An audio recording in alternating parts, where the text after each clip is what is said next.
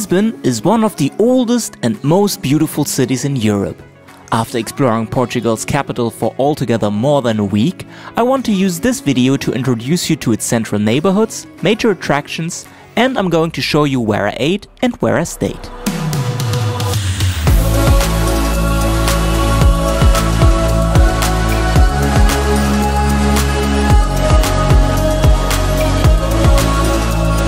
Portugal's capital is located at the mouth of the Tagus River and is the westernmost capital of a mainland European country. With its rich architecture, beautiful old town and its warm climate, Lisbon's popularity grew massively over the past few years and is now anything but a hidden gem. Nowadays, the city attracts more than 6 million tourists per year, drawn to its historical and cultural heritage, good transportation connections and good touristic infrastructure. This, however, also results in a problem called over-tourism, which affects tourists, but even more the locals, who have to deal with increasing prices and gentrification. Therefore, I'd like to encourage you to follow a few simple rules to do your part in solving this issue. First and foremost, try to avoid short-term rentals and use local hostels and hotels for your stay. With that, you aren't contributing to the disappearance of traditional dwellers from the central neighborhoods who can't afford the rental prices anymore. When you eat out and go shopping, it's important to support local businesses as much as possible, which will also result in a more authentic experience for you.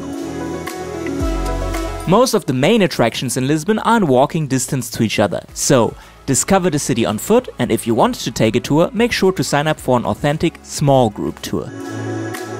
The next one is easy too.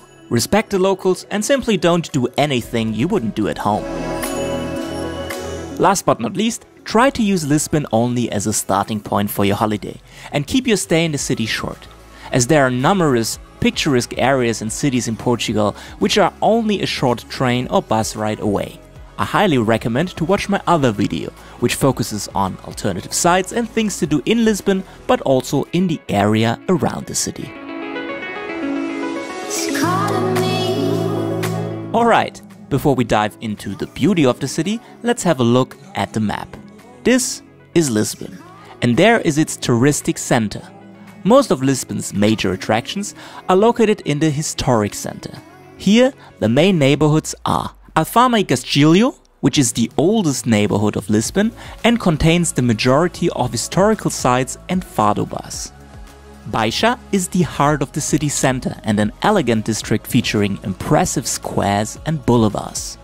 Baixo Alto, on the other hand, is a residential neighborhood, which is also famous for its nightlife. Chiado is for the most part a shopping area with a mix of old and modern shops as well as cafes. A short drive out of the center you can find Belém, which is famous for its palace, promenade and of course its pastéis de nata. Apart from walking, you can use the great metro network to get from the airport into the city or to visit attractions which are further away. A great spot to start the day in Lisbon is Zenith, where you can find a wide selection of breakfast options. Try to come early to avoid waiting times. Okay. Time to walk off a little bit of the calories and head to an attraction where we can get an overview of the city. The iconic Elevador de Santa Justa, which was inaugurated in 1901, is just a short walk away. This neo-Gothic lift is the only remaining vertical one that connects the lower streets of the main Baixa with the higher ones. That being said, I recommend walking uphill first to enter the platform to the lift from the higher side and take the lift downwards. This way you get a little workout in and avoid the crowds by swimming against the stream. We keep roaming the hills and head up to Alfama y Castillo. As stated earlier, this is the oldest neighborhood of Lisbon and home to many sites including the National Pantheon, the Lisbon Cathedral and of course the São Jorge Castle. My best tip here is to simply get lost and enjoy the views from the many viewpoints like Santa Lucia or Portas de Sol before walking back into the direction of Baixa. Now that we arrived back down in Baixa, we head to the waterfront to check out one of the national monuments of Portugal, the Praça de Comércio. This impressive square was once the location of the Royal Ribeira Palace until it was destroyed by the big 1755 Lisbon earthquake. After that, it was completely remodeled. A rectangular square in the shape of a U was constructed, open towards the Tagus River. The buildings have galleries on their ground floors, and the arms of the U end in two large towers, reminiscent of the monumental tower of the destroyed Ribeira Palace. Additionally, a triumphal arch was built forming the entrance to the central Rua Augusta promenade.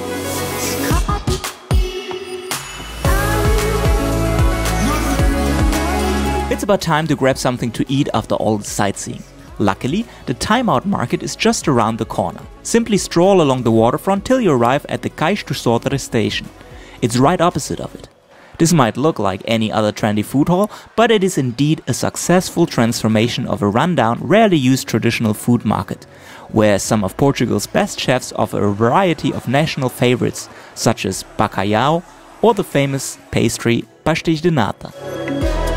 Fat and happy, another walk is in order. But first, we gotta take the train, which conveniently leaves right from the station on the other side of the road.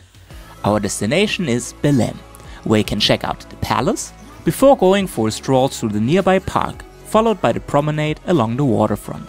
Shortly after, you arrive at the Monument of the Discoveries, which celebrates the Portuguese age of exploration during the 15th and 16th centuries and features altogether 34 figures from the history of the discoveries, including the likes of Henry the Navigator and Vasco da Gama.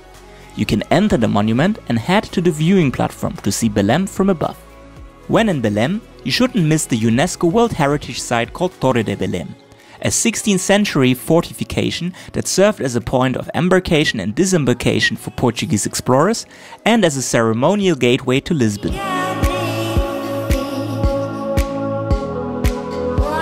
On the way back to the city center, you should check out a rather new attraction called the LX Factory. This former industrial complex is situated right next to Lisbon's iconic bridge and has been transformed into a creative hub. With its many shops, restaurants, small art galleries, cafes, and even an Insta-famous library, this area is like a mini-city within the city. For sunset, you should go back onto the hills in the old town, where you can enjoy incredible vistas from viewpoints such as the Miradouro da Senhora do Monte, or you ask a local for an insider tip. The Petisqueira Conquistador near the castle is a great spot to enjoy a typical dinner, especially after the castle has closed and the majority of visitors have left. As for day trips, Sintra is the most popular destination for a reason. Located just a half-an-hour drive away from Lisbon, this charming town is famous for its numerous historic palaces and castles. Especially the picturesque Palácio da Pena is a true magnet for visitors. My recommendation for you is to come early and check out the beautiful park of the Quinta da Regaleira right when the doors open. Instead of visiting the often overcrowded Peña Palace, I suggest to go for a little hike to the high cross in the park surrounding the palace. Last but not least, it is worth noting that also the town itself is beautiful and worth a visit.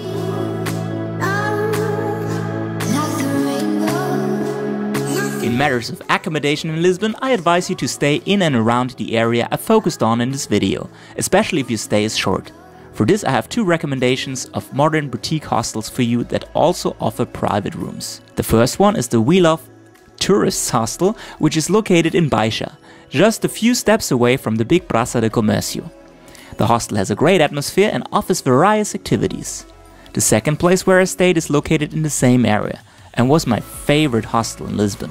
The Good Morning Solo Travelers Hostel makes you totally feel at home, is super social and offers one of the best breakfasts I've ever had in a hostel.